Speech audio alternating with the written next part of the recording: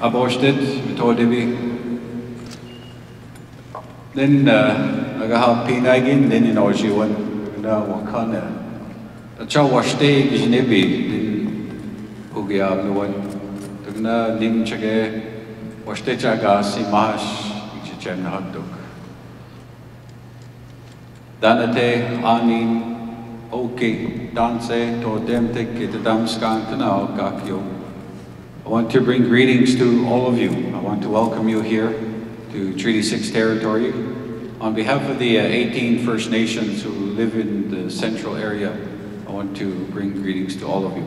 I want to thank my good friend Gilman for leading us in prayer and guiding us and reminding us that when we do things that we should always call upon the Creator first.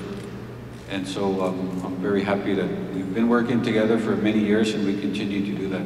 It's good to see you here again. As well as Miranda, the work that she's done. She's continued to be an advocate and a voice for the Indigenous people. And I'm very happy that she invited me to come and help again and to be a part of this. So if we could just give both of them a nice round of applause for the work they're doing.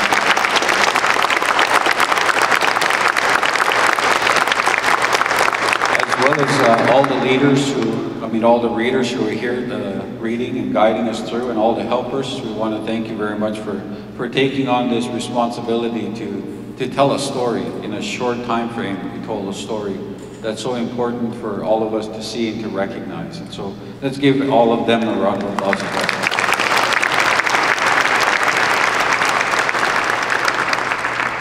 My name is Chief Tony Alexis. I'm from the Alexis Nakota Sioux Nation. I'm also the President Grand Chief of Treaty Number 6. And I've had privileges to see many things in my travels. I come from a community and my background is of the Native heritage. My father's my greatest teacher on earth. His name is Dan Alexis. And he's coming to, in his life where he feels that his life is starting to come to end, is the way he talked to me last night. And, I went to visit him, and he was laying by his bed, and he was telling me he was feeling lonely and not feeling good about it. And I'm starting to get used to being alone, he said. And never, my dad and I, we always have a relationship and the relationship is about, I love my dad, and he has taught me many things in my life. And we're never very personal or emotional, things like that. We're always business. Get work done, go to work. Kick my butt to work, whatever. He does that. But last night before I left, he was laying down and he was looking at me and his hand came up to shake my hand. That has never happened in my entire life. So it touched me and it moved me and I didn't know what it meant. But I shook his hand and afterwards I left. But I tell you that story because of the ceremony that we just witnessed, the activity that we just witnessed, the readings that we've just heard, the stories that we have heard, that the people have come through so much. And sometimes it comes to a point where we come full circle. And sometimes it comes to a point where that it's just a handshake, an important handshake that reminds us that we are all connected and that we are all loved and that we are all supported and that we are all a part of this world that we call Makuche, means the land. The land is like Mother Earth. If we think right now, my grandfather, 5 generations ago, just south from here, 139 years ago, was the one who adhered to treaty for Alexis, Treaty Number 6. He was 1 year after the treaty was signed, he adhered to treaty. And I'm the 5th generation of that chief who did that. And when you think about it, I wonder what he was thinking when he sat down to lift that pipe, to smoke that pipe. I wonder what he was thinking as he did that. I wonder what all the people who were in the room were thinking. I wonder if they thought 139 years from now, just north where we are standing, lifting this pipe, our people and your people will be inside City Hall, will be inside a place of leadership, talking about the passage we are just going to go through. I wonder if they thought that. Probably not. But I bet they thought that tomorrow was going to be a better day together. So let us all think 100 years from now. The passage that we have gone through is the truth. The truth as written by academics, by academia, the institutions. But there's also another story. And someday you may hear the story of the people. The people will tell you a story that comes from the nation. And when that story comes to you, it'll resonate with some of the stories that we have from the work of the institutions that have been putting this information together. And when we do, we'll find that there's a duty and a responsibility for all of us. And that responsibility is to bring thanksgiving to the Creator, the way we started this activity today with Gilman leading us. It's all about that.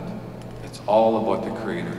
However you pray in your world, in your life, in your daily moment, your personal relationship with something greater than you, that's your business. But as a people, we have to come back to the lodge. By coming back to the lodge, the way I understand it through my father, is that in the center of it is the Creator. And everybody has a duty to build and work to sustain it and to look after one another. But in the institutions, it's not made like that. It's actually made like this pyramid above us. There's a top, there's a hierarchy, and there's systems. And sometimes the systems break down. And so people are always working hard to keep those wheels moving. But there's never any rest in there. And sometimes that rest includes the oil sands, it includes pipelines, it includes cutting down trees, it includes hurting the environment, the thing that we need the most, Mother Earth. And the systems is there to sustain itself.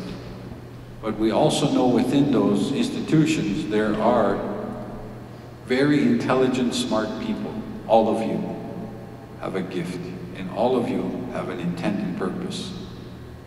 And from that place, there are people who know how to create economics in a clean way. There are people who know how to create systems in a clean and healthy way that protects Mother Earth. There is a shift that is happening in the world, and that shift has to include looking after the land. What we've seen here today. There are a lot of little islands everywhere. And sometimes we think that we are not the same. But we all suffer the same.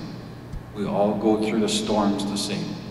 We're all given the same tools to go through the storm, every storm. In our personal life, in our family life, in our community life, and in our world. And the way we go through all of those is through the Creator. And so, if I have an intent here tonight, my intent here tonight is to remind us all that there is something more than us, and that however we have come through the storm, and some are actually still standing in the storm, and there are some who are not even thinking about it.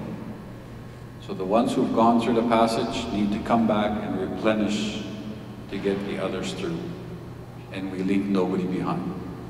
So let's think about the Creator today, and we give thanks.